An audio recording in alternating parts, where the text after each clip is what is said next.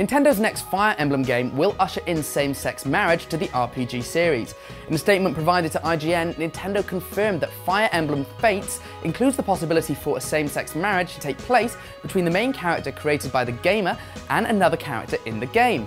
Fire Emblem Fates comes in two different versions, called the Conquest and Birthright editions.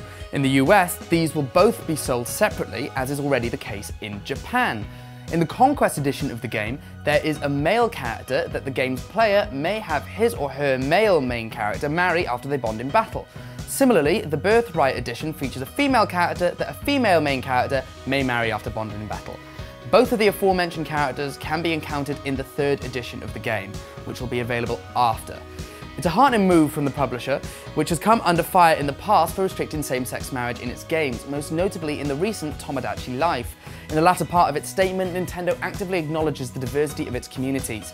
We believe that our gameplay experiences should reflect the diversity of the communities in which we operate and, at the same time, we will always design the game specifications of each title by considering a variety of factors, such as the game scenario and the nature of the gameplay. In the end, of course, the game should be fun to play. We feel that Fire Emblem Fates is indeed enjoyable to play, and we hope fans like the game. For more gaming news, stick with IGN.com.